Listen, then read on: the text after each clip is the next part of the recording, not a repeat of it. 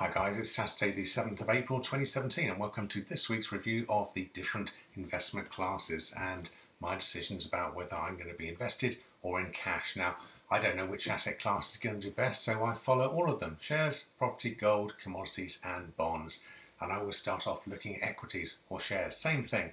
Now, the fund that I used to get exposed to shares had closed below the green line a week ago, and so I exited the market and turned back into cash. But this week, oh dear, it's just produced a buy signal again. But is it going to go back down or is it going to keep going up? Of course, I don't know. I'm not sure that I'm going to buy into the market because worldwide shares look like they're falling. If I look at the Vanguard All World ETF, it's just going downwards as far as I can tell. So let's hope I don't regret this, but I think I'm not going to follow the buy signal this time. Okay, let's look at property next. And again, the investment trust that I used to get exposure to property is up above the green line. It hasn't changed very much this week, so I'm just going to stay invested here.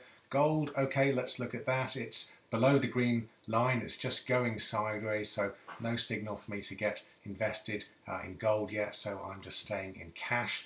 A week ago, I had a signal to sell my commodities investment.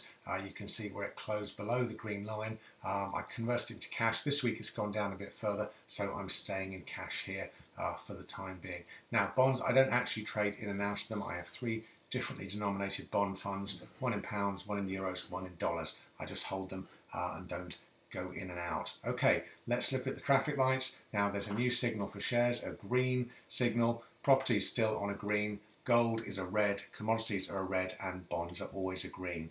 Am I actually going to follow this signal? I'm not sure that I will. I think I'm going to stay in cash here this week. I hope I don't regret it.